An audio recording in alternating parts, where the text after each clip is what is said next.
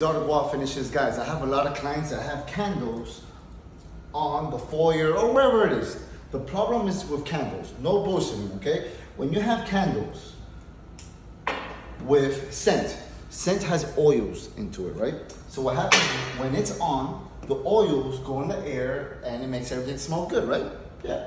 So what happens is that when you have Venetian plaster and the oils go up for the smell, the Marmorino absorbs it and you start getting a stain. I go to a lot of clients' homes lately for a bunch of touch-ups, guys.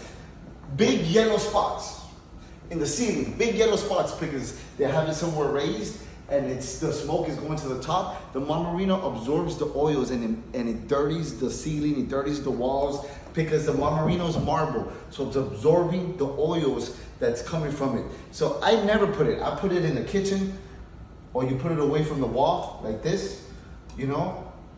I put this here just for demonstration. I don't have these candles here. They're normally in the kitchen area where it's away from the wall. So guys, if you guys have Venetian plaster and have candles, don't have your candles close to your walls. Exotic tip.